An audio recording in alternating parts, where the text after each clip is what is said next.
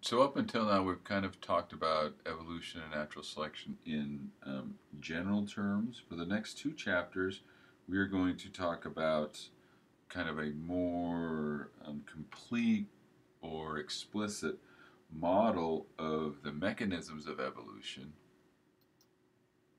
And we're going to do that with population genetics. And what population genetics does is it sort of integrates evolution by natural selection with Mendelian genetics. And so, in doing that, we can develop this more sort of explicit treatment of natural selection.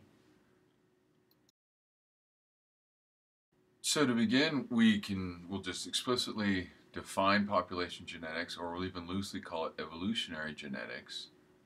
We'll define that as the process that causes allele frequencies or genotypic frequencies to change from one generation to the next in these populations. If you remember, that was also our sort of our most basic definition of evolution. So the change of an allele frequency or a trait frequency for one generation to the next. And so you can kind of see here how evolution via natural selection and population genetics are connected. So let's just start by defining a few terms or reminding you the meaning of a few terms. Phenotype. Phenotype is just sort of the physical, morphological manifestation of the genetic component of an organism, or in reality, the genetic component mixed with an environmental influence in the vast majority of cases. The genotype is just sort of the genetic composition of that organism. And then, sort of more abstractly, a model. We need to kind of think about what the function of a model is.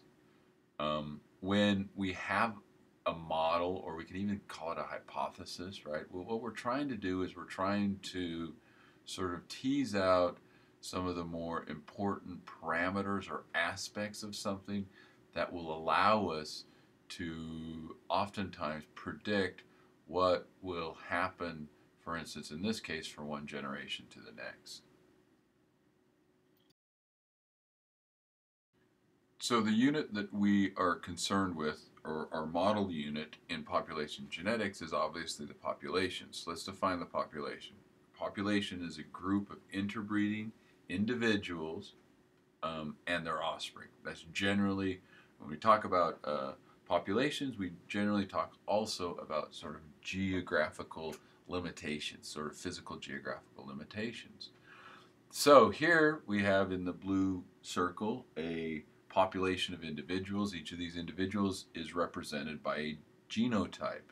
That genotype is made up of two different alleles, big A and little a, and those allele combinations are what we call, again, like in the last slide, is what it is a genotype. So here we're just looking at one gene, the different versions of the genes that are found in the individual, and we find in diploid organisms, which for simplicity's sake, that's all we're going to talk about here. In diploid organisms, we have two different genes because we have two different chromosomes. We have two different number one chromosome, number two chromosome, number three chromosome, one of which was inherited from our father, one of which was inherited from our mother. Okay, so each individual here, we have one individual, for instance, up there in the upper left-hand corner, big A, they have the same kind of gene or allele at that gene, right? We call that homozygous because they're the same. Big A, little a is a heterozygous individual because it has the two different versions of the gene, a big A version and a little a version.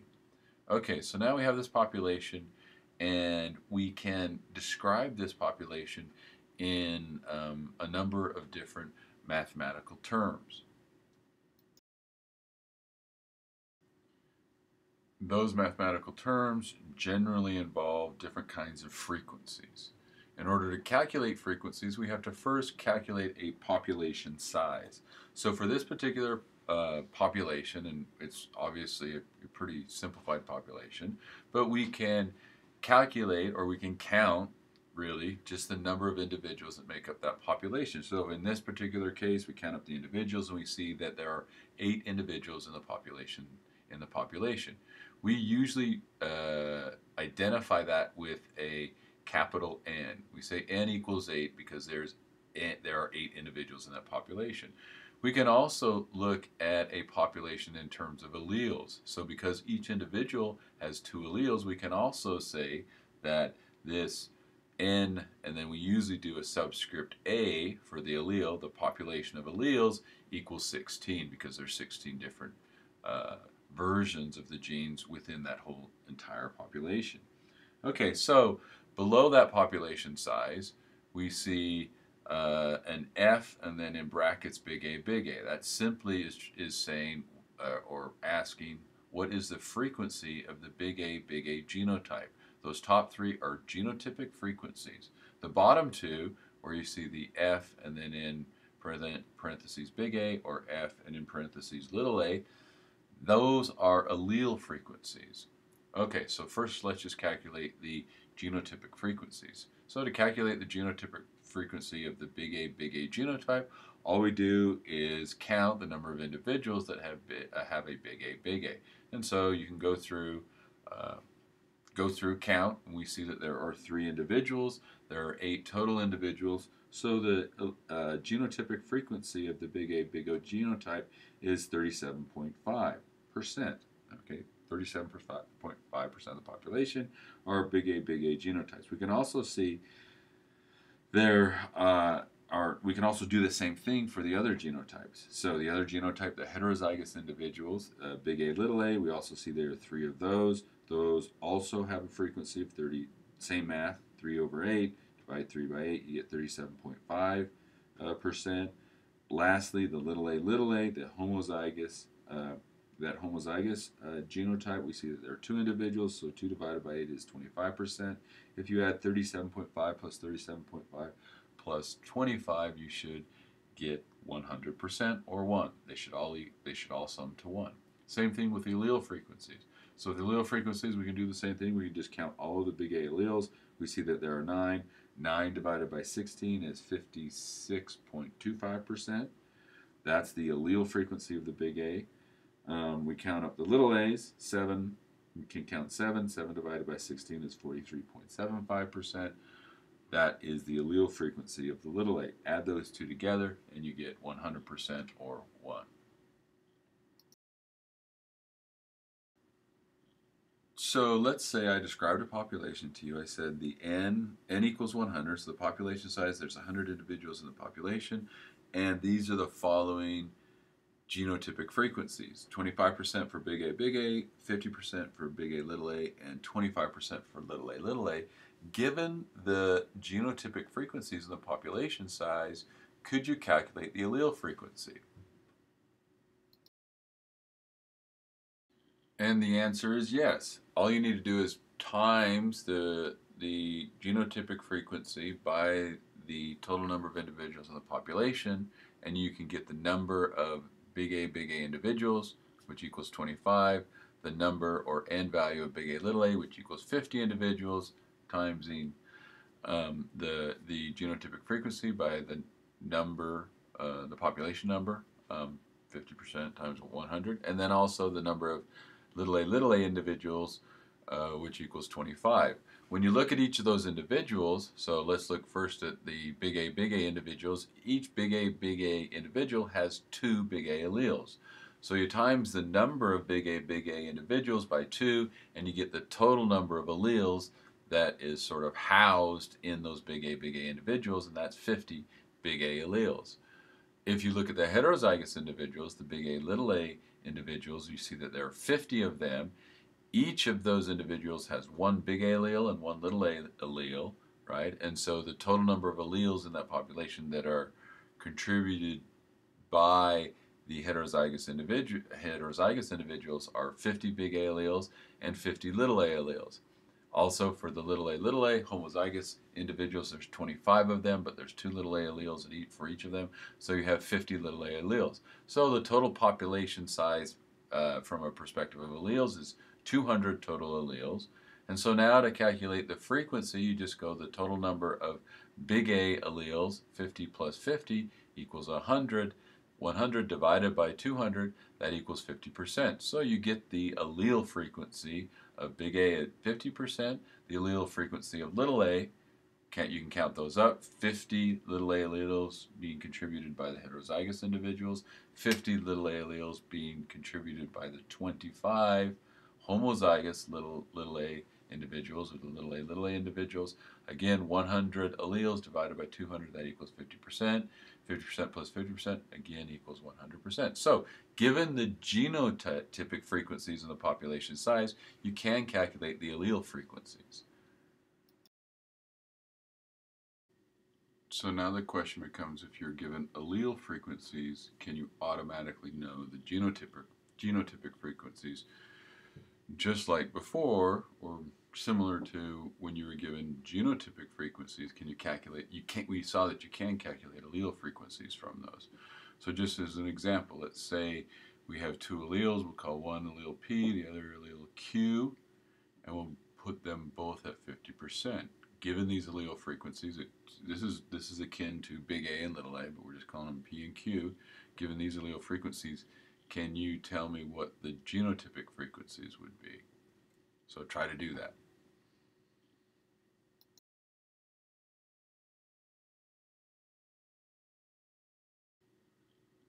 And the answer to that is no. So here we have three different populations. That middle population, you have 100% of the individuals as heterozygous, right? So that's obviously a very different genotypic frequency than you would have on the one on the right, where 50% are big A. These are the P's, and 50% are little a. And then there on the right, we have a mix of them. And so we have three different populations, all with very distinct genotypic frequencies. Okay, so given the genotypic frequencies, we can calculate the allele frequencies, but the reverse does not happen necessarily. So in order to study evolution from a reductionist sort of mathematical perspective, we have to have models that tell us something about what is happening with the allele frequencies. Because if you remember, again, evolution, the simplest definition of evolution is a change in allele frequency from one generation to the next. When natural selection acts on a population, and if a population is to evolve, you have to have a change of that. To evolve is to change that allele frequency from one generation to the next. And so we have to have a way of quantifying that. And the way that we quantify that is through this thing that we call the Hardy-Weinberg model. So the Hardy-Weinberg model is sort of an idealized population where no evolution is occurring. So in this case, whereas before we could take a genotypic frequency, we could calculate or basically score an allele frequency from that genotypic frequency, but we saw the reverse wasn't true in a Hardy-Weinberg model, or when a population is in Hardy-Weinberg equilibrium, the reverse is true. We can be given allele frequencies, and from those allele frequencies we can generate genotypic frequencies, and these genotypic frequencies are the frequencies that are in Hardy-Weinberg equilibrium. And so here this figure just kind of shows you, let's say we take an adult population of mice, right? And that adult population of mice, let's go back to big A, little a. Let's say 60% of the allele frequency of the big A is 60% in that adult population. The allele frequency of the little a is 40%. When those mice go to make gametes, let's say and we'll talk about the assumptions, but they're going to basically make those gametes in those same proportions. If those gametes are sort of randomly getting together, they produce zygotes. Those zygotes grow to be juveniles. Those juveniles grow to be adults. If those allele frequencies are in that first turn of this life cycle, to be maintained at 60 and 40% respectively, then no evolution can occur, right? And so in order for those things to happen, that population has to fulfill certain assumptions. And that's what we're going to talk over. So we're talking about a reverse. What are the assumptions? We're talking about sort of the overall, what the Hardy-Weinberg model is, and now let's talk about the assumptions that make up the Hardy-Weinberg model, rather than talking about the assumptions and then coming up with the model. We're just sort of doing it slightly in reverse. So these are the assumptions that basically ensure that a population is not going to evolve, right? There's no evolution is going to be happening. And so first we have to assume that no new mutations are occurring, right? So you're not generating new alleles because that obviously would change the original allele frequencies. Natural selection cannot add or cannot contribute in any way. So all organisms need to survive at the same, have the same ability to survive, have the same ability to leave offspring, have the same ability to leave the same number of offspring. The population has to be large, infinitely large, in essence, meaning that there cannot be any random sampling error, because what we'll see later is random sampling error can also change allele frequencies. All of the members of the population need to breed, and the breeding has to be done in a random fashion. You can't have like organisms or like individuals mating with like individuals. That also will affect the evolution.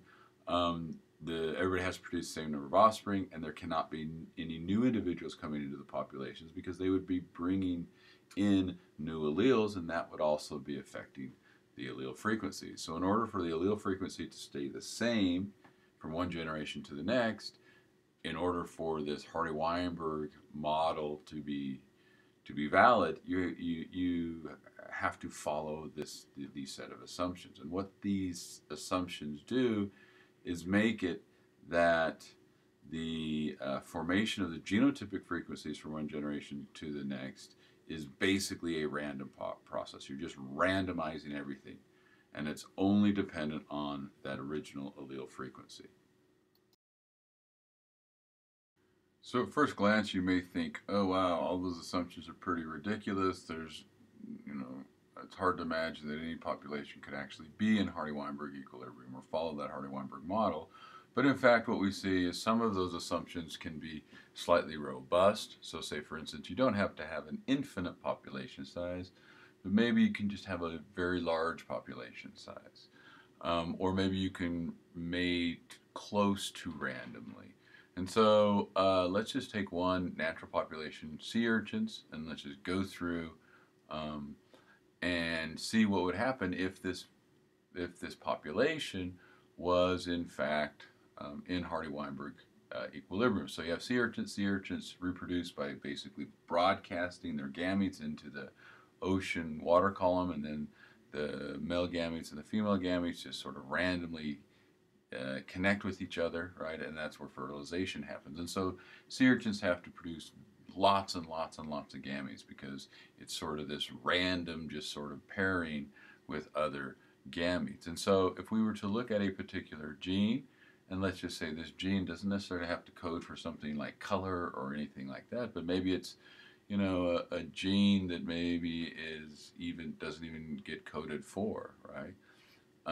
Or maybe it's coded for something, but it's something fairly neutral. And let's say we'll just start with the same allele frequency that we have been looking at, and that's an allele frequency of 50% big A, 50% little a, right? It doesn't matter what the character is. And let's say we have a sea urchin population with that allele frequency. There on your right, those are all of the gametes. We call this a gene pool, right? And so all of their gametes get placed into this big gene pool. You can kind of think of it as a big kind of gross bucket full of gametes, right? And if they are randomly colliding with each other, that's what's causing fertilization. We can basically estimate the allele frequencies for the next generation by kind of reaching our hand into that gene pool, into that gamete bucket, and pulling one out, and then pulling another one out. And we're just going to ignore the male gamete versus the female gamete. So if we were to do this, what would result? So let's say I reach my hand in the bucket, pull out a big A, then I pull out a little a, so that's a big A, little a. Then next time I pull out a little a, and then another little a. And there's so many gametes that we don't necessarily have to sample with replacement, but I continue to do that, and I create a population in the next generation. What we see, just basically through statistics, is that in fact we can estimate those genotypic frequencies of the next generation. So let's think about this. An allele frequency of 50-50 is the same thing as flipping a coin. You have a 50% chance of reaching your hand in and grabbing a big A allele. You have a 50% chance of grabbing a little a allele, just like you have a 50% chance of flipping a heads versus flipping a tails. And so here, this coin example, these are big P, little p, rather than big A, little a, but same thing, right? Let's just say big A was heads, little a was tails. What is the probability of flipping 2 heads in a row, a big P, big P?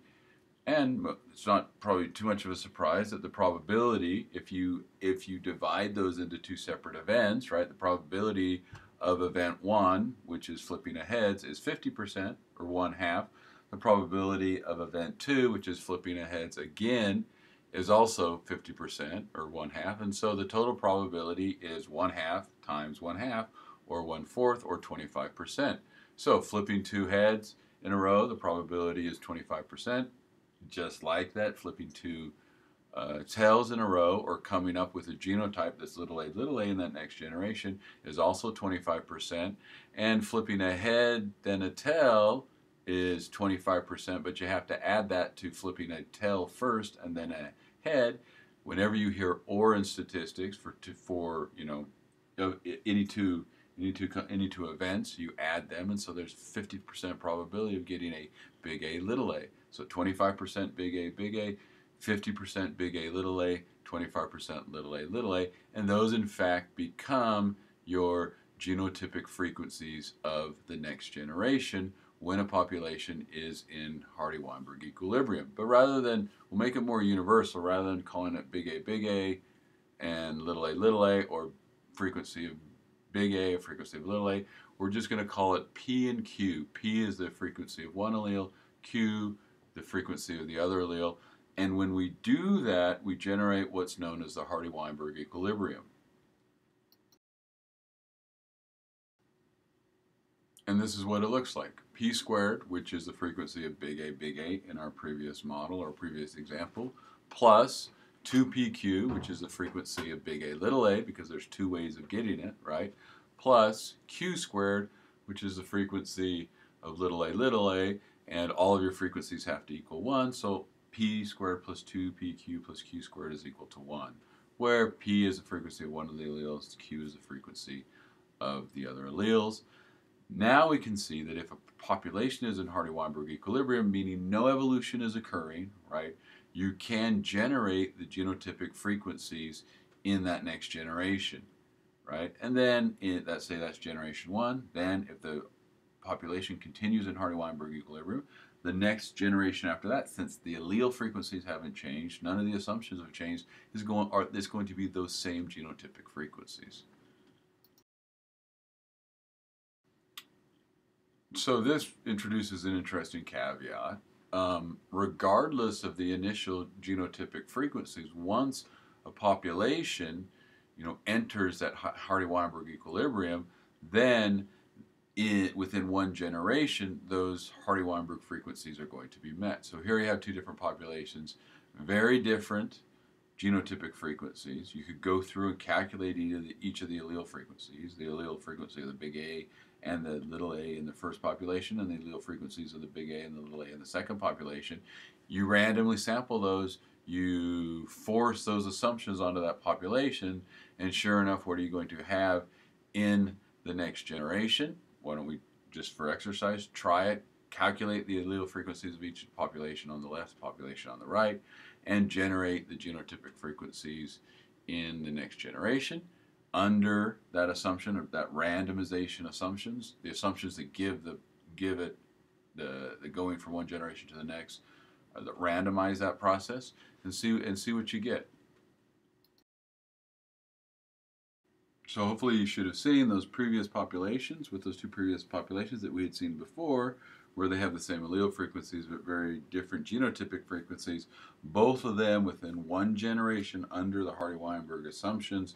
You generate exactly the same genotypic frequencies, and those genotypic frequencies should have been 25% big A, 50% heterozygous individuals, big A, little a, and 25% little a, little a. All right, so now we have our model. What do we do with it? So a lot of times, in especially sophomore or freshman level classes, we generate the model, we take a whole bunch of time generating the model, then we kind of stop there. But really, for our purposes, the model isn't the thing that is, the end point or the thing that's important, but rather the starting point. Because if we're going to go and measure natural selection happening in, or evolution just in general happening in a population, what we're going to want to do is be able to quantify it. So now our first step is to generating this model where no evolution occurs, and then we're going to go through and say, okay, what happens if something happens that affects the evolution? So what happens if, for instance, let's say that mating is not random? What sort of pattern or signature should we see in our population? And we can do that by getting theoretical predictions from our model in sort of a mathematic way. So probably the best way to illustrate how we do this is to, work through a real-life fake model, right? And so we're just going to pretend that a bunch of Weber State students, volunteering on sort of a medical thing down, and let's say they go to some sort of mountain village in Peru, and they're measuring blood types. So they're going to go and they're going to measure MN blood types.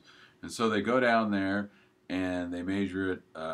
They measure the blood types of this certain village, and they come up with these results. 29 of the individuals in the village are MM, 42 are MN, and 29 are NN. Okay, so now maybe we had some notion that certain blood types were advantageous at high elevation, or we had some other sort of hypothesis where, or maybe this is a population that has recently, maybe a couple generations, moved up to the high elevations from the lowlands, from the Amazonian lowlands or somewhere, and then we were trying to say, okay, is evolution happening in these blood types? Are we getting in a change in allele frequency from one generation to the next because certain blood types are advantageous or not advantageous?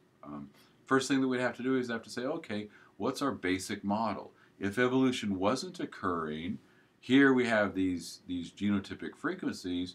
We would first want to ask the question, is this population in Hardy-Weinberg equilibrium?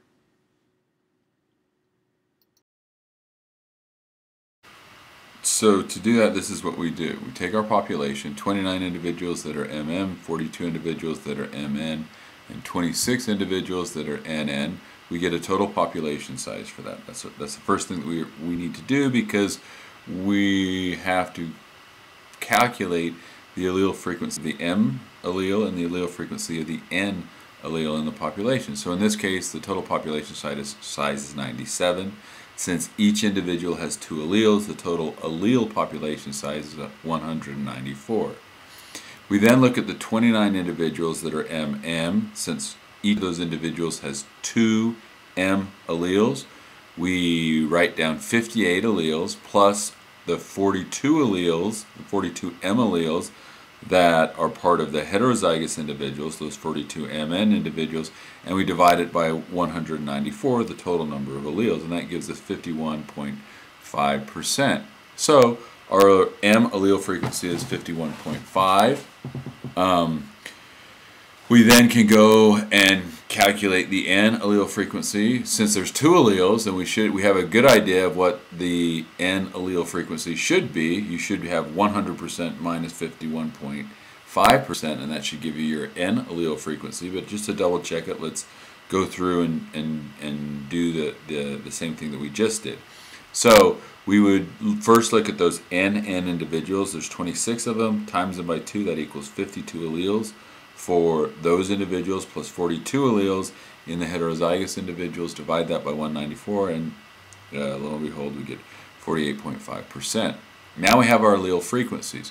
We then have to, once we have our allele frequencies, and then based on the Hardy-Weinberg equilibriums, or the Hardy-Weinberg equation, p squared plus 2pq plus q squared, we can calculate the Hardy-Weinberg equilibriums, what we would expect, how many individuals we would expect to be MM or MN or NN, given these allele frequencies if the population was in Hardy-Weinberg equilibrium.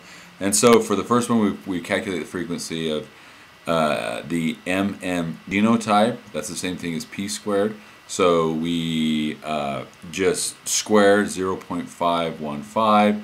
That equals 0.65. We then times it by the total population size, and what we see is we expect, and in this case, in the expected numbers, we're going to probably get decimal places, right? We expect 25.7 individuals in a population of 97 to have an MM genotype. We now can compare that with our observed number. Our observed number was 29. Our expected number is a little bit below that. Next we go and we calculate the 2p squared. So that's the frequency of the MN allele, or the MN, not allele, sorry, the MN genotype. We go 2 times 0.51, which is the frequency of M, times 0.485, which is the allele frequency of N.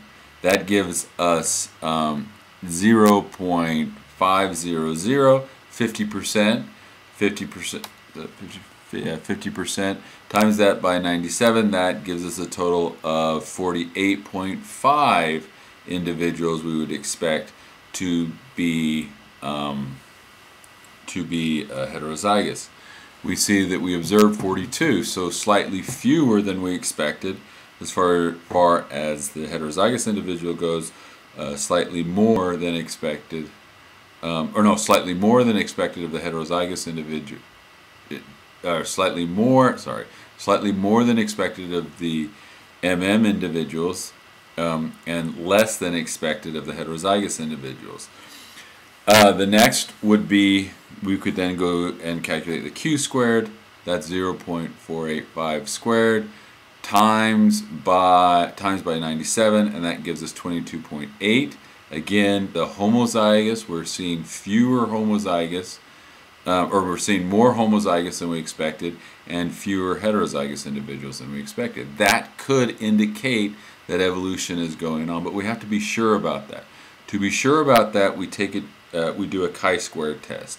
The general formula for a chi-square test, which you should have done in 1110 and maybe 1120 in genetics and other places, is that we take the difference between the observed and the expected, we square it, and then we divide it by the expected for each of those genotypes.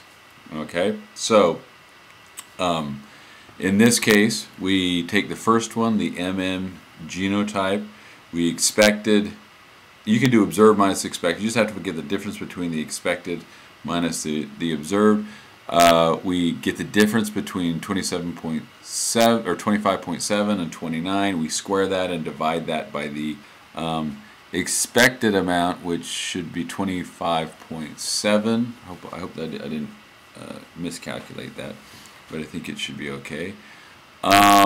We then do that for the heterozygous individual, 42 minus 48.5, square that, divide that by 48.5, the expected.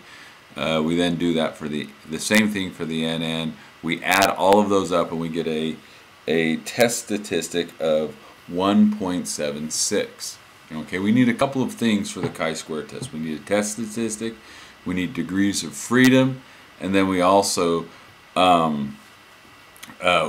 need sort of a critical value to tell us if we are within sort of the realms of sort of stochastic variation or random sampling error, or if in fact we're outside of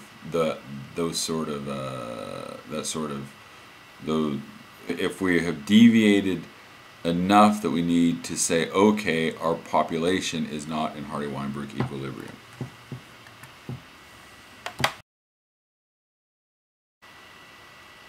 So here we have the sort of the formula for degrees of freedom. The degrees of freedom equals the number of genotypic classes minus 1 minus the number of parameters estimated. The number of genotypic classes that we were dealing with was 3, the the MN, and the NN, minus 1, minus the number of parameters estimated, and this is the allele frequencies. Since we had just 2 alleles, once we knew one allele, the frequency of one allele, we automatically know the frequency of the other allele. So we only had to estimate one of those alleles or one of those parameters. So in this case, it's 3 minus 1 minus 1, so our degrees of freedom is 1. And then we have to pick a p-value, right? What sort of, this can be somewhat arbitrary, but at what level are we going to reject it? At what level are we going to say, okay, this is rare enough of an event that we will not we won't look to just random sampling error as explaining the deviations from what we expected. And in this class, I'm just going to make it easy. We're just going to say we're always going to go with 0.05. So in this case, the critical value for 1 degree of freedom at 0.05 is 3.81. We had our test statistic of 1.76, I think. That is less than this critical value. So we would say this population, we don't have good evidence that this population is not in Hardy-Weinberg equilibrium. We'll say, okay, this population is in Hardy-Weinberg equilibrium.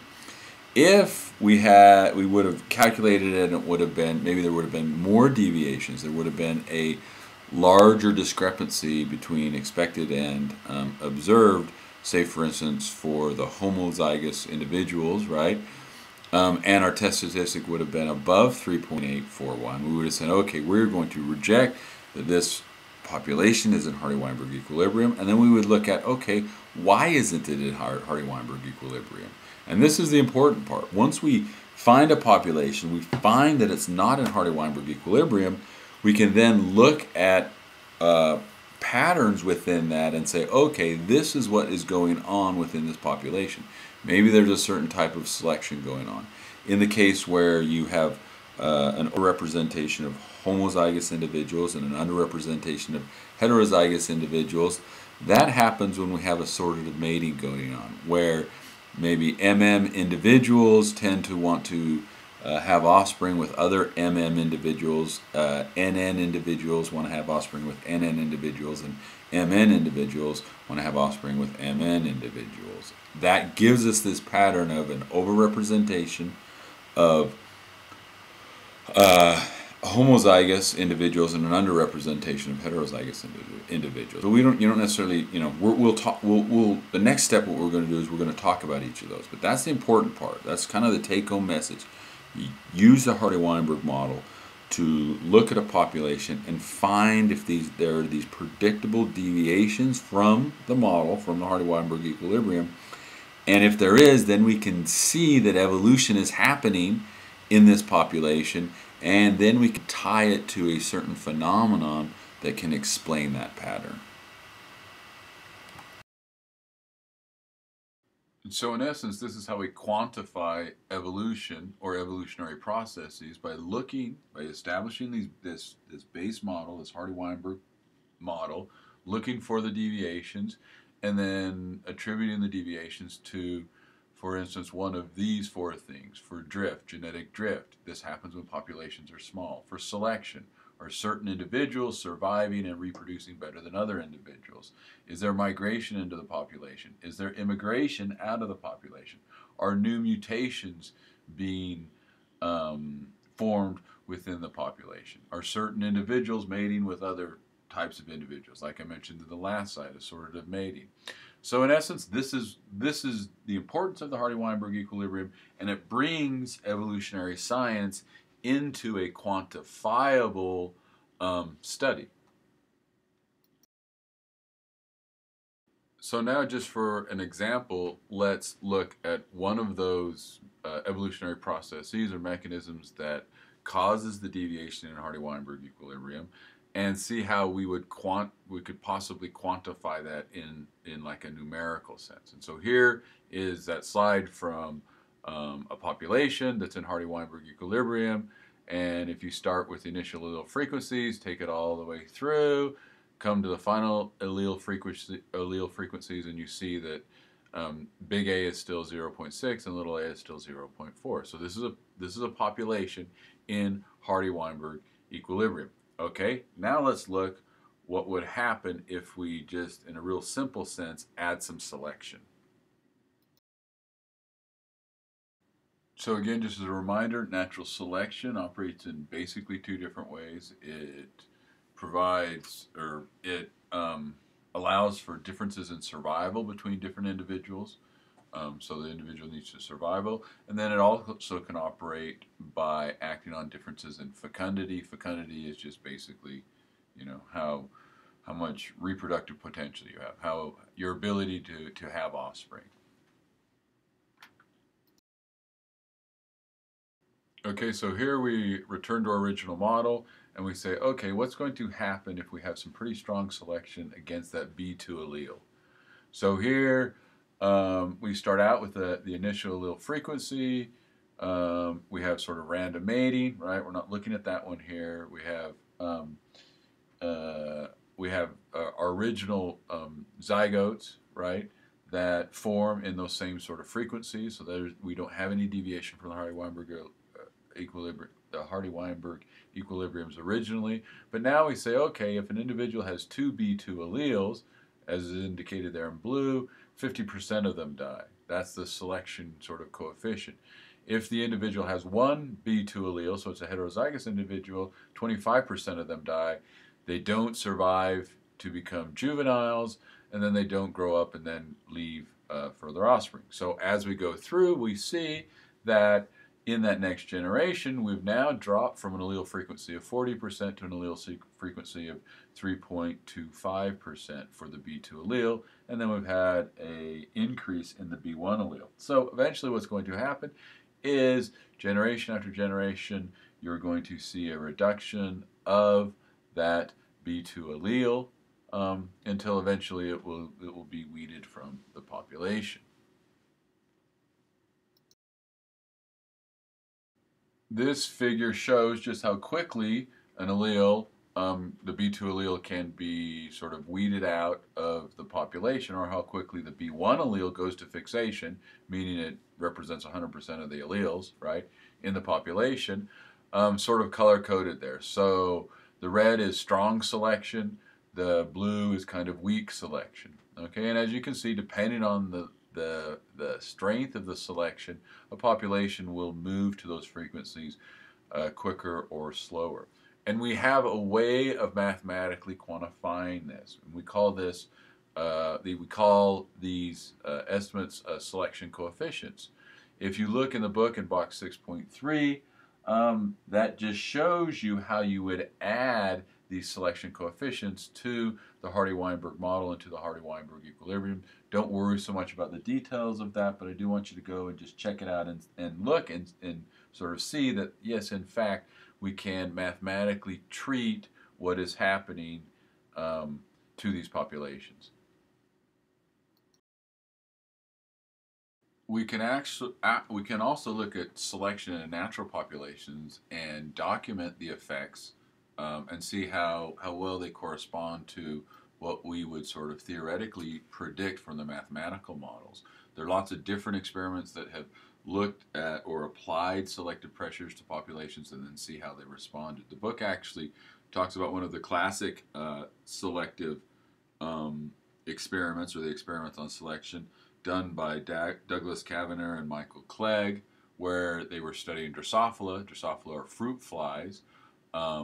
Fruit flies have two different alleles, ADH alleles. These are genes or alleles that break down oxygen. There's two different kinds of alleles there. There's a fast allele and a slow allele. The fast corresponds to proteins that will move faster across an electrophoresis gel, and the slow corresponds to the allele, the protein that is associated with the allele for the S allele, and it will move not as far down the electrophoresis gel. It also corresponds to alcohol that breaks down, proteins that break down the alcohol, the ethanol, quicker, the F ones, and then slower, the S alleles. And so what they did is they spiked fruit with ethanol. So you see ethanol being produced naturally in things like beer, wine, but then also in rotting fruit. Rotting fruit are, a food resource for Drosophila, but ethanol isn't good for them, right? So ethanol is something that they want to avoid. And so what they did is they would expose a couple of populations to the spiked fruit that also have control populations, and then they would let them grow up a generation and then randomly select some individuals and see what frequency those two different alleles were in the next generation, and then again in the next generation. Okay, so here you have the four populations, two control populations that you don't expose the flies to the fruit that have been injected with alcohol, with ethanol, and then two populations that have. And you see the frequency of the fast allele, okay, that fast metabolizing alcohol dehydrogenase allele. And what you see in the two populations with ethanol, the red and the orange, is that you get a rapid selection for that fast allele. In the control population where there is no alcohol, they basically stay the same, sort of this, pretty much the same frequency. They're around 35, 40%. Okay, so this is a good illustration of how we can actually take these evolutionary principles, these evolutionary processes, come up with theoretical models based on Hardy-Weinberg equilibrium, and then actually go and do experimental evolutionary biology in the lab.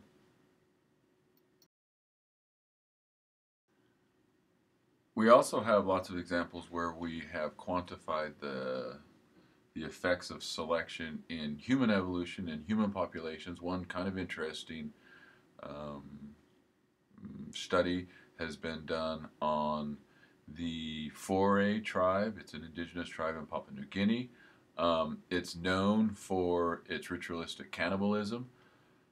Interestingly enough, or one of the reasons that it's well known, and maybe some of you have heard of it before, is that they have a high incidence of Kuru disease. Kuru is a prion disease. Prions are misfolded proteins that sort of recruit other proteins and misfold and cause those proteins to become misfolded. They accumulate over a long incubation time and eventually accumulate in the central nervous system and cause spongiform encephalopathy. This is similar to basically another kind of prion disease that you might be familiar with is mad cow disease or chronic wasting disease in some of our deer populations. Another prion disease, probably the most common prion disease, is Creutzfeldt-Jakob disease, at least in humans, and Kuru is very similar to that. So that's just a little bit of background on prion disease. It is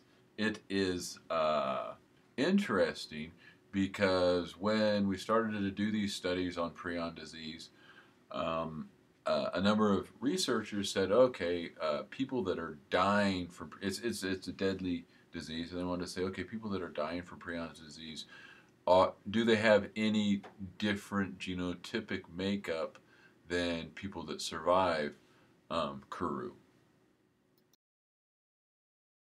So what Simon Mead and others found was that there was a particular gene on chromosome 20 that coded for a protein, and there were two different versions of this protein at position 129. One of the versions, or one of the alleles, had a valine. The other allele at that same position, 129, had a methionine. And what they found is that all victims that died of Kuru had a genotype where at both of their chromosome 20s, they had the alleles that had the methionine amino acid at position 129. We can also go and sort of just to establish. So then the first step, I guess, is to say, okay, is there selection then, because in the Foray tribe they are under a different kind of selective environment because there's high incidence of this Kuru disease. Is selection against the methionine allele, or we'll just call it the methionine allele because it's the allele that has that methionine substitute rather than the valine. And so what we need to do is what they needed to do is first they needed to establish what was the level, the genotypic frequencies of those two different alleles in a population that is far removed from Papua New Guinea. And so what they did is they looked at Caucasians, and what they found is that individuals that were homozygous for the valine substitution were roughly found at 11%. Individuals that were heterozygous were 50%, and individuals that were homozygous for the methionine substitute had a genotypic frequency of 39%. Next, they wanted to see, okay, what is the level, or one is, even though maybe the allele frequencies of both of these two different alleles are not exactly the same as in the Caucasian sort of population, that's sort of a baseline, they wanted to say, okay, let's look at two populations within the 4A tribe in Papua New Guinea. One population for females that were too young to have practiced ritualistic cannibalism. It was outlawed a number of years ago, and there were lots of government efforts to get the 4A tribe to stop practicing cannibalism and spreading 4A disease. And so they said, okay, let's take that population, let's look at these genotypic frequencies, right? Let's estimate the allele frequencies, and then from those allele frequencies, kind of like we did before, estimate what the Hardy-Weinberg genotypic equilibria are, and then let's compare that to a population that was exposed to high levels of Kuru, or prion disease. And so they, with the females, they sampled 100. The young females, they sampled 140 of them. They estimated the allele frequency of the methionine allele as 0.48. The allele frequency of the valine is 0.52, so roughly 50-50 in the population.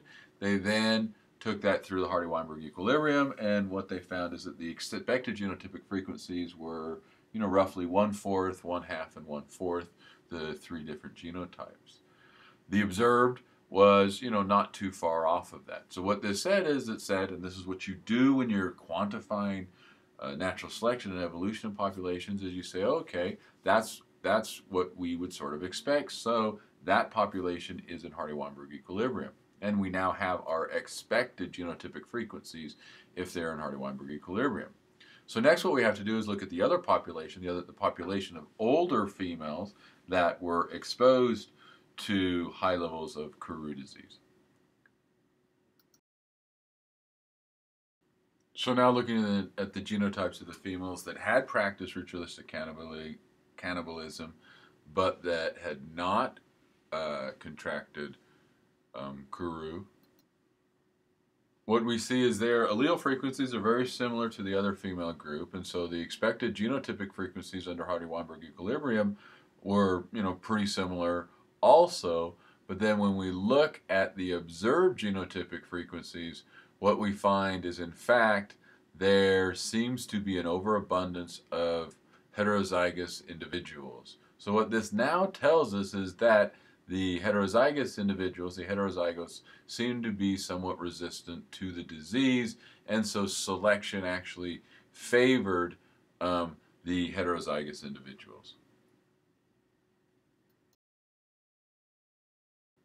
So our goal here isn't necessarily to talk about every single sort of situation and what we would predict in certain situations with different kinds of selection, whether we're talking about dominant or recessive alleles, or codominant alleles, or rare versus common alleles, or favoring homozygous individuals, heterozygous individuals, etc., etc. But the point is that with our model, we can now make evolutionary biology quantitative and predictable, and we can frame it in a series of hypotheses. We can frame it within the context of hypothesis testing, accepting hypotheses, and rejecting hypotheses. And so this is, a long ways from when Darwin was sort of proposing these mechanisms and things like that, and a lot of what they were doing wasn't necessarily amenable to stuff that you could do inside of a laboratory, or stuff that you could really go out in nature and test necessarily. But that's where we are now at with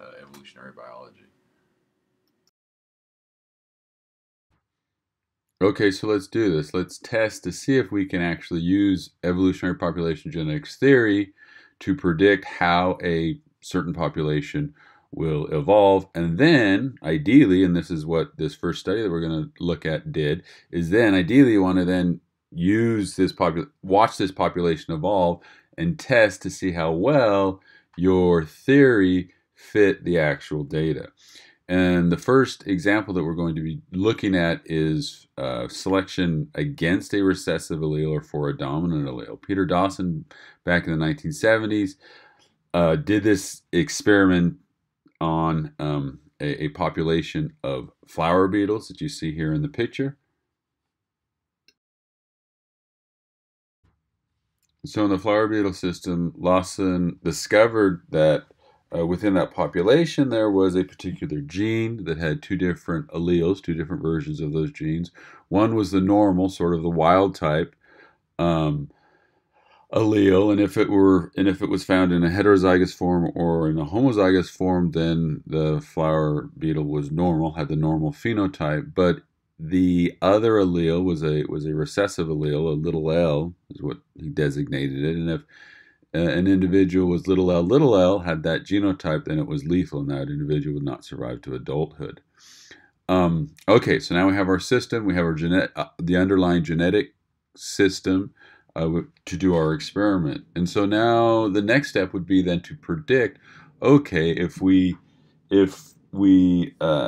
take this system and let's say we take a population, and we'll see here in a second that the population that he selected was, the original population was made up of all heterozygous individuals. Can we use that population genetic model with the added component of natural selection to it to predict what would happen to that population in the future?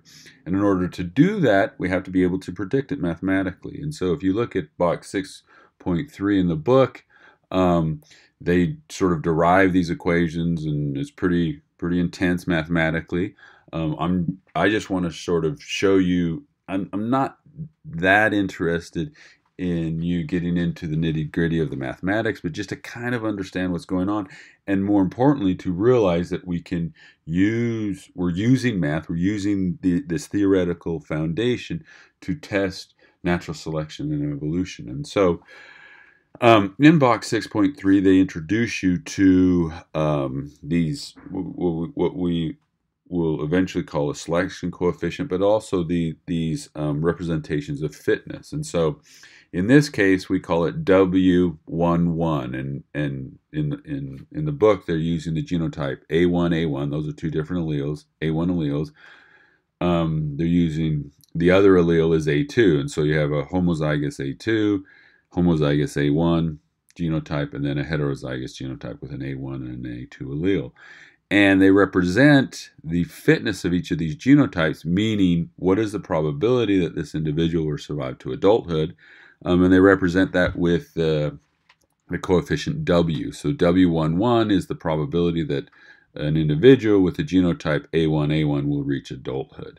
And so here you see that we have our normal sort of Hardy-Weinberg expectations, p squared, 2pq, pq squared, and then we times each of those by the probability that that individual will survive to adulthood. We then can develop our new equation. If you see there at the bottom right hand, p squared W11 plus 2pq W12 plus q squared W22 equals what we call the average fitness. So if you have an average fitness of the population, you can then compare each individual fitness to the average fitness. And if the individual fitness is above the average fitness, then that genotype will go up, right, in the next generation. If the individual fitness is below the average fitness, just in general sense, then the phenotype, or then that genotype, not phenotype, sorry, that genotype will go down in the next generation. And then we can do that over and over in an iterative sense, generation after generation. So there we have describes sort of our relative fitness there at the top. Another way of looking at it is looking at the fitness in terms of the S, the selection coefficient, or H, the heterozygous effect. And so in our case with the flower beetles, S, the selection coefficient, would be equal to 1, So if you look there at the A2, which is the equivalent of the little l genotype with a selection coefficient equal to 1, that means that that individual has zero chance, the A2 individual, or the little l individual, has zero chance of surviving to adulthood. The heterozygous effect in this case would also, since there is no intermediate sort of phenotype with the heterozygous individual, it doesn't have any effect. So the genotype A1, A2 would be also equal to 1, also because S is equal to 0, right? And A1 genotype would be equal to 1. And so in that case, that's just a different way of approaching this. And we'll see later on that we'll use S, the selection coefficient, mathematically to derive a few other things. Okay, so let's get back to our flower beetle population. We're going to start an initial colony of beetles, and that initial beetle colony will all be heterozygous individuals. Just for simplicity's sake, let's say we take 100 beetles. They're all heterozygous, meaning they have one allele that is the wild type, normal allele, one allele that is the lethal, recessive allele. Okay, in this population now, can we describe the allele frequency? Can we calculate the allele frequency of the wild type and the L, or the P and the Q? Obviously, if it's if each of them are heterozygous, then the frequency of P would be 0.5 and the frequency of Q would be 0.5. But now let's take into account the selection that will be happening in that next generation, and see if we can calculate what or predict what is going to happen in that next generation. Here we have the predicted, if we were to produce another population of 100 individuals, and we just looked at took the Hardy-Weinberg equilibrium, right, or re-randomize the population, they're all mating equally, etc., then in the next generation we would expect 25%, or 25 individuals in the case of 100. Population size of 100 would be wild type.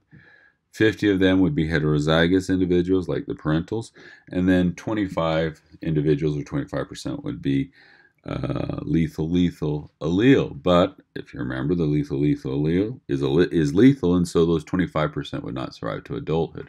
Or we would even say, okay, they don't count in the population. Let's just say they spontaneously abort, right? So the new population size would then be 75 individuals, right? And if we were to calculate the new frequencies, we would see the frequency of P now has gone up to 75%, and the frequency of Q has gone down to 25%. So we've gone from a 50-50 ratio to a 75-25 ratio. That's our first generation. And so what we now want to do is to take that out for a bunch of generations, predict what we think would happen, and then get into the lab and let the beetle populations go through those same number, let's say 12 generations, and see how well our beetle population follows our predictions. So here's what those 12 generations look like. There on the top on A, we see the drop in frequency of the recessive allele over the 12 generations. We see a dramatic drop in the beginning, and then it's sort of tapering off around generation 6 to 8. On the bottom, we see the frequency of the dominant wild type allele, where it increases dramatically in the beginning and then sort of tapers off towards the end.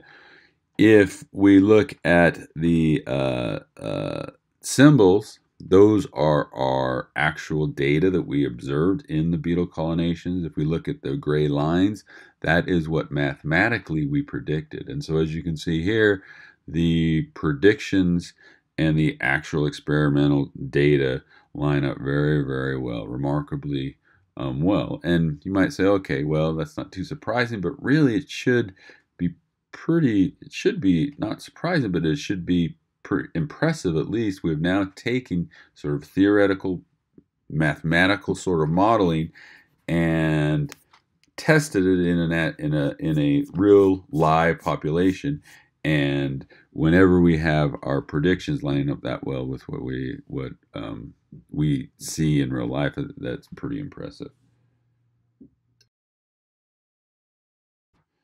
So what we can now do is look at different situations. So with the beetle situation, we saw that the selection coefficient was 1, meaning that all of the homozygous little l individuals died. But we could also envision situations where the selection wasn't as strong as that, was much less strong. In this case, what we're showing here is selection against a recessive allele where S is equal to 0.5 for the dominant allele. And what we find is that, in fact, the same sort of pattern emerges where the recessive allele is selected against, and still an S equal to 0.5 is pretty good, pretty strong selection still. But what we see is that it takes a lot longer for those populations to taper off. Here you see it isn't until about generation 40 or so where it starts to taper off, whereas before it was around generation 6 to 8, I think. In this one, it shows the frequency of the little a allele going down dramatically, right, but not quite as dramatically, and the frequency of the dominant A allele going increasing, but fairly dramatically, but still not as dramatically as it was before. And so selection isn't acting as quickly when it's not as powerful, right? So that kind of makes sense to us. But interestingly, again, here, why does it slow down at towards the end, and why doesn't it ever go completely to 0? And the reason for that is when you have a recessive allele, when it is more rare, it hides out in the heterozygous form. And so here, where everything is tapering off, we can't totally purge our population from that little A allele, because at, say, generation 80, there are very few heterozygous individuals, and basically a 0% chance that a heterozygous individual is going to get together with another heterozygous individual.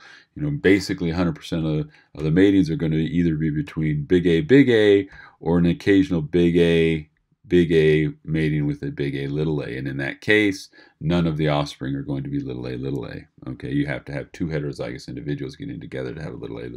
So it's not going to be exposed to selection. And so those recessive alleles can hide out in the heterozygous form.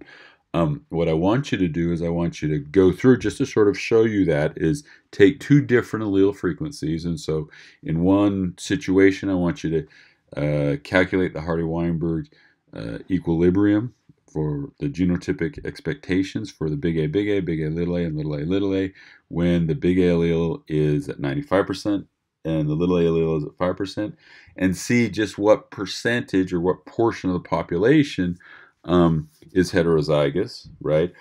Or what portion of the population is little a, and then also compare that to the reverse, or sort of the other extreme, where the frequency of the dominant allele is 5% and the recessive allele is 95%. That will mathematically illustrate that point. So the last thing that I'm going to say about the selection of dominant and recessive alleles is that I want you to take note that dominant versus recessive alleles has nothing to do with being favored or not favored. The dominant recessive alleles, in describing alleles as dominant or recessive, all we're doing is describing the interaction between those alleles. One of the alleles dominates over the other. That doesn't mean it is going to be selected for. Students oftentimes think of dominant as being favored, and this is not true. But what is true, and this is what this figure illustrates, is that what happens when an allele is dominant, it gets exposed to selection much more quickly. Okay, so for instance, in A here, in the top panel, we see that this is selection against the recessive allele, so it's for the dominant allele. And you see that the frequency of the big A, the dominant allele, goes near fixation very quickly. Within about 20, 30 generations, it's up at around 80, 90% frequency. And so it's very, very fast. If you compare that to B, where you're selecting for the recessive allele, it takes a really, really long time. It takes 60 generations before it even gets up to a frequency in the teens, right? And then once it hits kind of this point where you have a lot of individuals, a high probability of individuals that have the recessive alleles, because you have to remember an individual has to have both of those recessive alleles for it to have that characteristic, for it to be favored and acted upon by selection.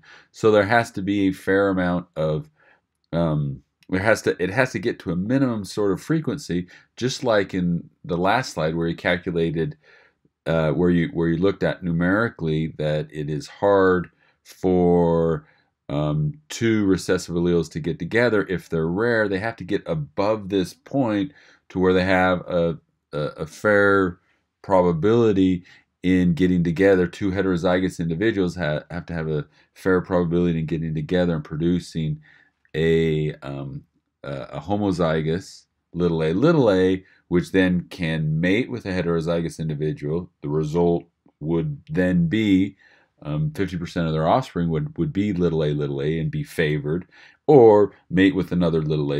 And then once you kind of get over that point, then you can see between generation 60 and 80, it goes fairly quickly up towards fixation. Okay, and in fact, you see, if you look at the shape of the curves when you're comparing the top one and the bottom one, you see that the fixation of the frequency of big A kind of generally kind of goes up towards 100%, but never quite gets there. That's not true in B because of the dominant recessive interaction. A dominant allele will always be exposed to selection, right? Even in the heterozygous form. And so you see the little a goes to 100% and stays there, kind of sticks there and plateaus. And that's because the big A allele is being selected against and can't hide out. Next, we're going to spend a little bit of time talking about how selection acts differently upon heterozygous individuals and homozygous individuals. We'll start by looking at another study that was very similar to the flower beetle study that we looked at, only the study organism was fruit flies, Drosophila melanogaster.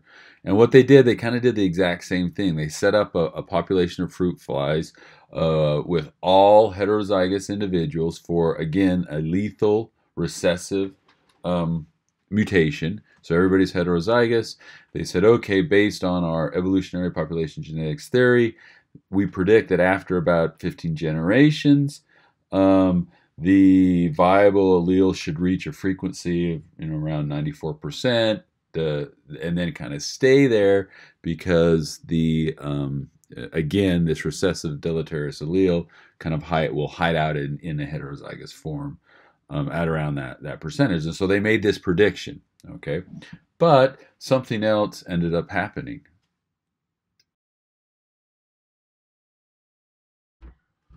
What they found was a little bit different. Here, the red triangles represent the data that they gathered over a certain number of generations. They're in red, and as you can see, the frequency of the viable allele sort of tapered off just below 80%. And so it didn't reach that 94%, but actually only reached about 80%. And so then they wondered, okay, why is this so? Soon they realized that it was sort of a classic example of the situation that we call overdominance or heterozygous superiority. This is when the heterozygous genotype is the most favored of the three genotypes. And so selection acts favorably upon the heterozygous genotype. They then modeled. They then generated a model for the fitness of each of them, and you see that there on the right hand side, where they set the survivorship of the heterozygous individual VL as individuals as 1, and the LL again, the lethal, had 0 survivability, and then the viable, the VV genotype, had about a 73% chance of arriving to adulthood when compared to the heterozygous individual. And so they modeled it that way. They then generated their predictions, right? The predicted model, and that's what you see on with the red line. And so you see that the red line fits the data fairly well. But this is different than before. Whereas before, we generated the model, made the predictions, and then we did the experiment, and the experiment sort of confirmed the model. In this way, we did it the opposite. We had the data, we then adjusted our model to fit the data. And so it's not the same sort of thing, right? It's kind of, I think the book puts it as, it's kind of like shooting an arrow or shooting a hole into the side of a barn and then drawing a target around it. And so we really haven't proved anything with that, right?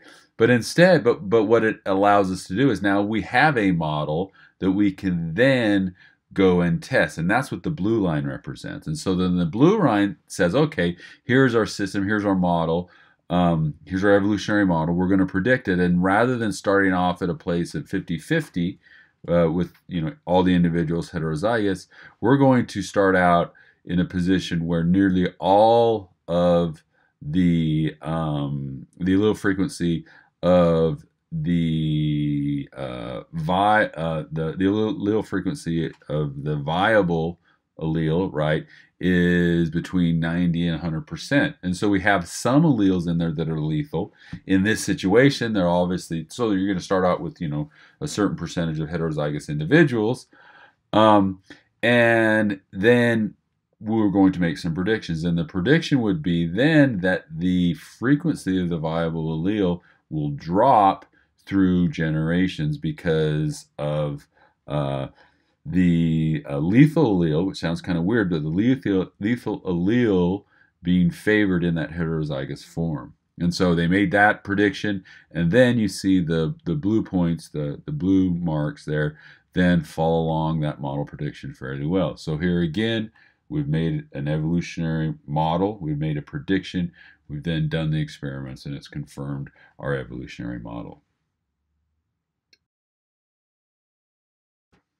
So let's look at what happens when selection favors homozygotes.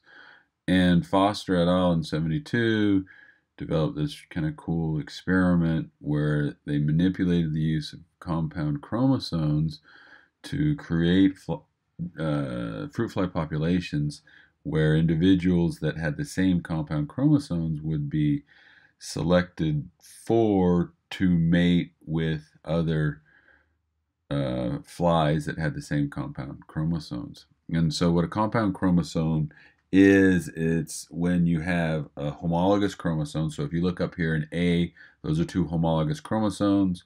Let's say it's chromosome 2. One of those chromosomes was inherited from the fly's mother. One of the chromosomes was inherited from the fly's father. And what happens is you have these are color-coded on the 2 different arms of a single chromosome, right? And so you have a number of genes that run the whole span of that chromosome. But what happens is you rearrange sort of how the chromosomes are attached to each other. And in B, you see that now one of the chromosomes has 2 blue arms. And so on the top part of that chromosome, on the bottom part of that chromosome, they're going to have the same genes, right? And so on the blue one and then on the green one. Okay, and so this is something that happens in nature. During meiosis, chromosomes are always sort of exchanging chunks. It's a lot more fluid than we think of. But what they're doing is they're actually manipulating it. You haven't changed the balance of the genetic material. You just sort of changed how they were packaged. The problem is, though, is when a fly with a compound chromosome goes through meiosis, it doesn't really know how to segregate those homologous chromosomes very well. And what happens is you could get gametes that, and that's what C is showing, that don't have either of those two compound chromosomes, that they have one or the other. And so in the middle there you see the blue one and the green one. And so a gamete that has, let's look at the one that just has the two blue arms, right, isn't going to have any of the genes that are present in the green regions of the original chromosomes. And so that's going to get messed up. Or you can have ones that have both, right? And so they're zero, have one, have the other, or have both, but you don't have either of them. If you think of what a normal gamete would look like, it would look like having just one blue arm and one green arm, and none of those gametes have that. And so the evolutionary effect of that is that if you look at E down there, when a fly with a compound chromosome mates with a normal fly, the egg fuses with the sperm, and none of the zygotes are viable. None of them have the regular complement of genetic material. So what happens is when compound flies mate with other compound flies, a lot of the gametes have these imbalances, but a quarter of them are viable, and that's what D is showing you. D is showing you the quarter of those gametes that are viable. And so a fly with compound chromosomes, it's not in a great situation. If it mates with a normal fly, none of the offspring are going to be viable. So natural selection is obviously going to select against that. When it mates with other other flies with the same compound chromosome, they at least produce some viable offspring. So what they then did is they set up a population with a mix of flies that had compound chromosomes for compound chromosomes for chromosome 3 or compound chromosomes for chromosome 2. So if a fly mates with a fly that has a compound chromosome 2 mates with a fly with a compound chromosome 3, they're not going to have any viable offspring, and vice versa. But if a fly with compound chromosome 3 mates with another fly with compound chromosome 3 or 2 with 2, then a quarter of their zygotes are going to be viable. Okay, and so what kind of matings then do you think are going to be favored in that sort of situation? The obvious answer is that, flies with compound chromosome 3 are going to be favored to mate with other flies with compound chromosome 3. If you set up a population, and let's just say we set up a population where there was 50-50, what'll happen if flies are randomly mating, sort of in equal proportions, flies that have compound chromosome 3 are going to mate with flies that have compound chromosome 3 and 2 with 2. There's no real distinction. But let's say, what would happen if we had a situation where we had 90% of our individuals had compound chromosome 3 and only 10% had compound chromosome 2?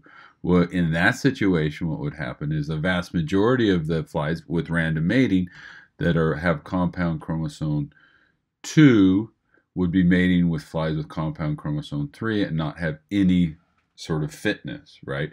Whereas a bunch of the flies with compound chromosome 3 are going to be mating with other flies with compound chromosome 3. So it would quickly go to fixation for compound chromosome 3. At 50%, it's one way or the other. Once you begin to deviate a little bit from that 50%, if the frequency of compound chromosome 3 goes up a little bit, pretty soon selection will take that and then rapidly take it to fixation for that. If it goes below that, selection will take that and then rapidly take chromosome 2 to fixation. And that's what this next slide shows.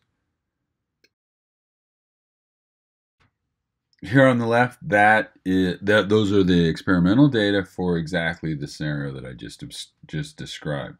And so here, around 50%, the populations either go one way or the other. If it sort of dips down to, and this is looking at the frequency of compound chromosome 2, if it dips down, below, down towards 40%, it's rapidly then going to go to fixation, because most of the flies that have compound chromosome 2 at 40% are going to probably be mating with flies that compound chromosome 3 not have any offspring, whereas a whole bunch of the flies that have compound chromosome 3 will be mating with other flies with compound chromosome 3, so they'll be favored and they'll go to fixation.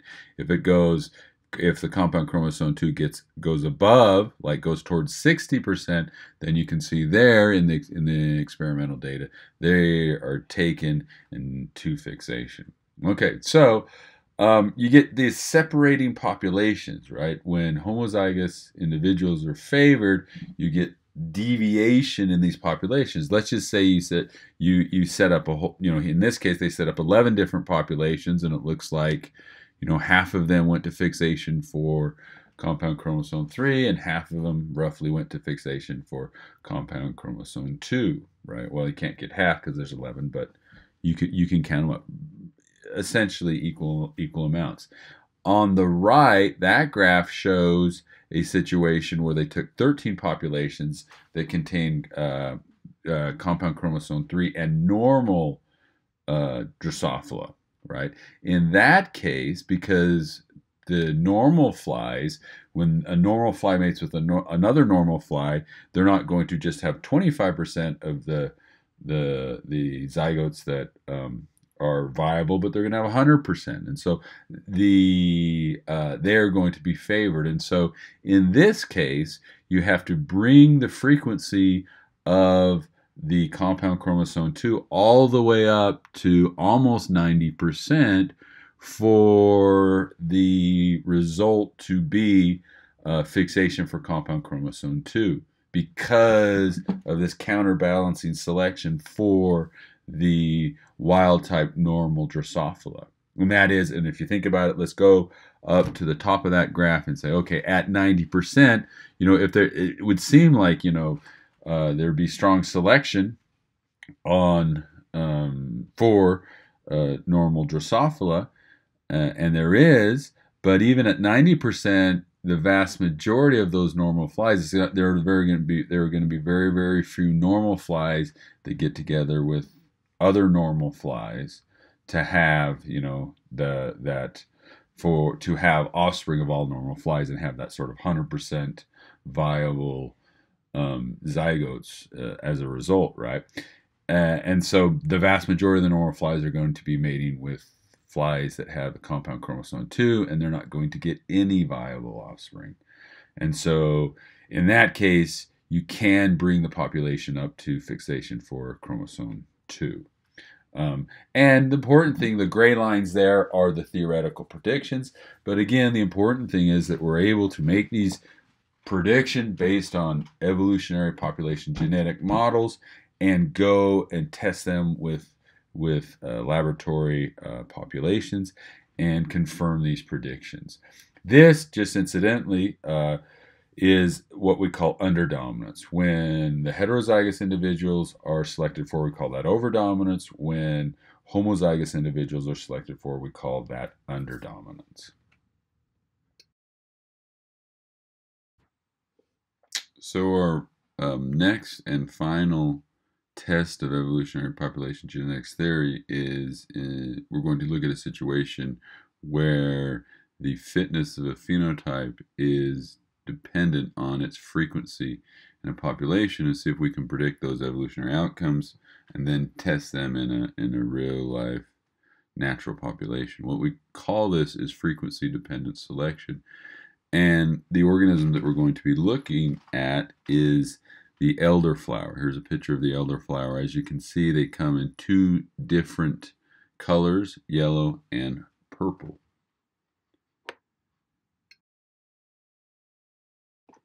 A pair of researchers, Smithson and McNair, have done a series of studies on the elderflower orchids and how they're pollinated by bees, and what they found is fairly interesting. What they what you see when you go out in nature and look at elderflower orchid populations is that they typically have both colors, both the purple and the yellow.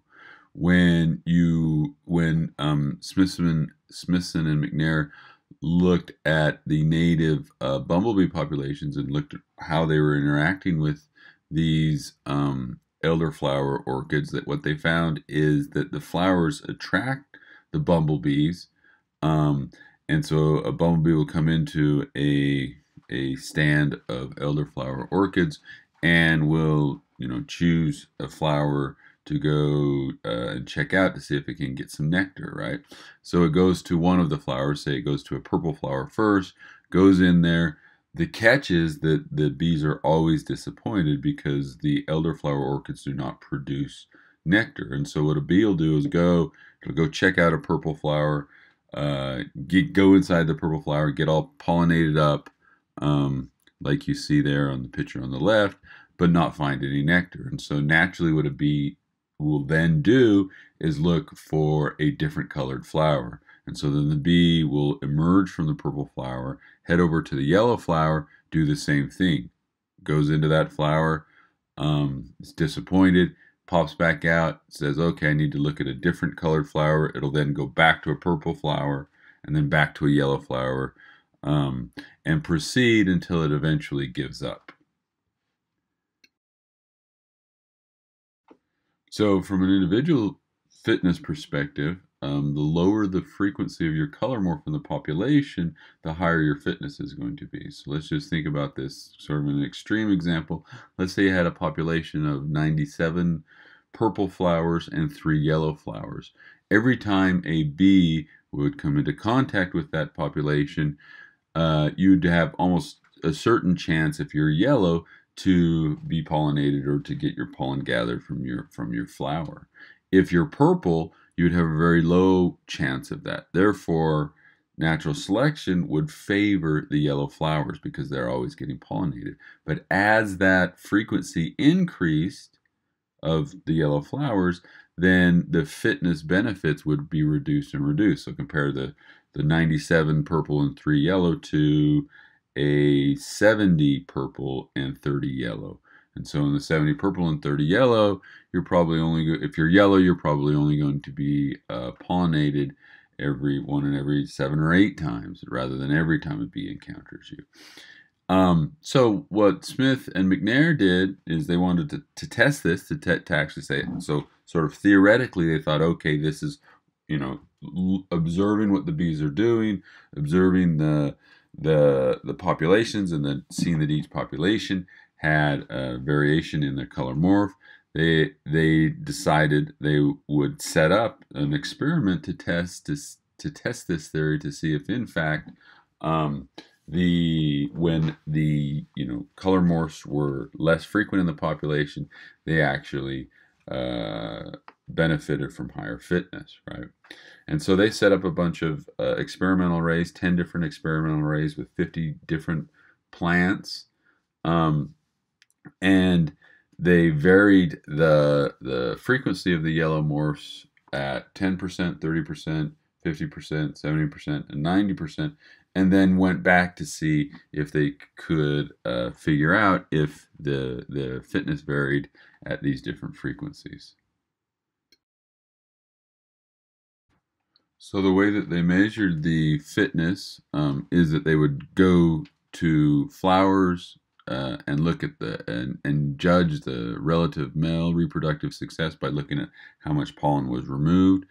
They would then look at the female reproductive success and see how much pollen was deposited and if they had a fruit set developing. And so, as you can see, if we look at that top one, this is with the male. Looking at the male reproductive success, you can see that as the frequency of the yellow flowers increases, goes from left to right, the fitness there on the y-axis decreases through time. I mean, not through time, but through the frequencies. Same thing happens with the 2 different measures for the female reproductive success. As they become more frequent, their fitness decreases. And so what the researchers then did is they then mathematically modeled it and came up with that equation there at the bottom. The book goes into a little bit of detail on that equation if you're interested in it, but I just want to show you that they mathematically modeled it. And then they said, okay, based on these three different measures, and this is what the gray line is, they said, at what point would you reach it? Should you reach an equilibrium? At what frequency should you reach an equilibrium in a natural population? And for each of those, as you can see, you looked at the dashed gray lines. So where those two, where the male reproductive fitness success is 1, or the flower's reproductive success from a male perspective is 1, and then from a female perspective on both of those things, you go to where those lines intersect. The dashed line you then go down to the x-axis from that intercept, and that shows you that point. And as you can see, all of 3 measures indicate that it's somewhere between 60 and 80%. The researchers then went out into natural population. So this is a prediction, right? This is then a mathematical prediction based on the data that they gathered that natural population should have, the yellow color morph should be between 60 and 80%. And so they then went out into natural populations, and that's exactly what they found. So there are other things affecting the fitness between yellow and purple, right? That's incorporated into this data set.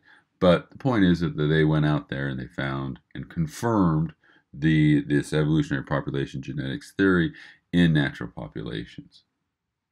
So it's pretty cool.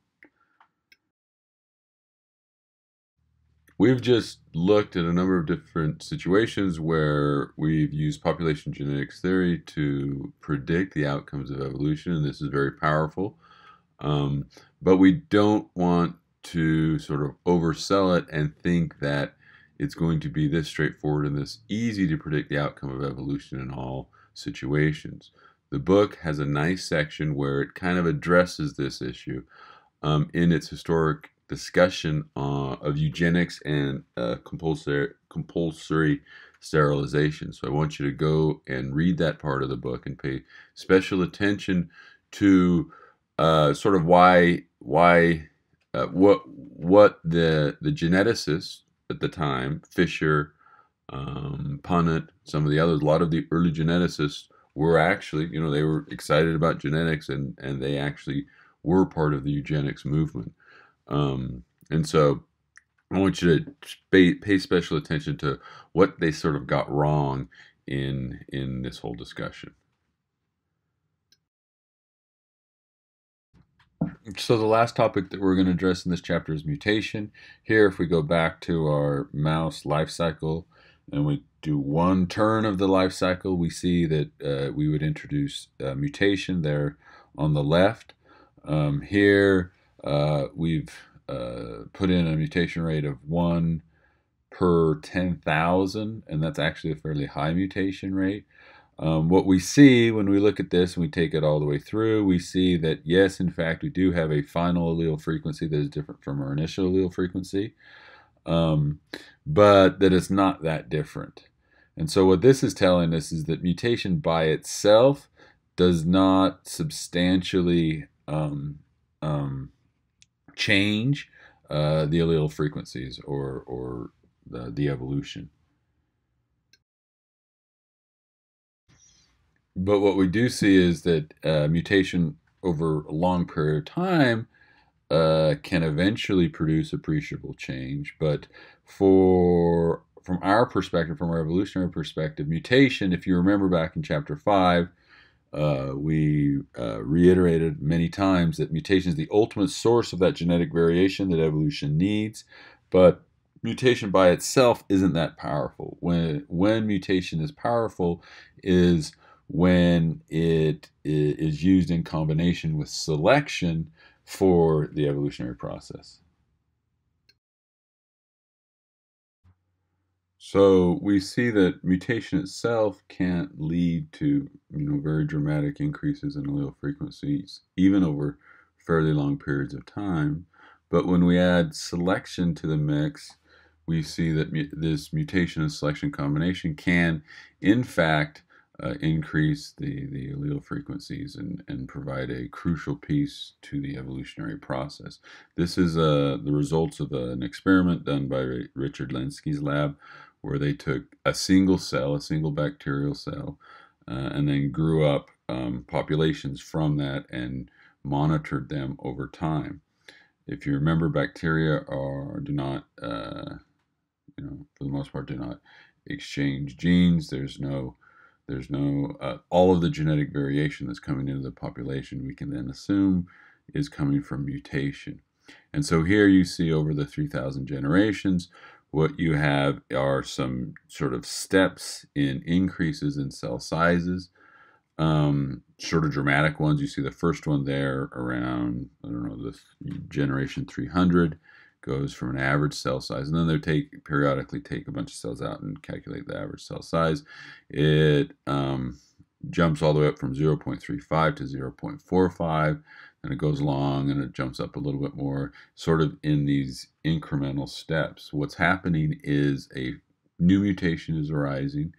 That new mutation is being selected for and then rapidly going to fixation in that population. So these two this combination, mutation and selection, can in fact be a crucial part of the evolutionary process.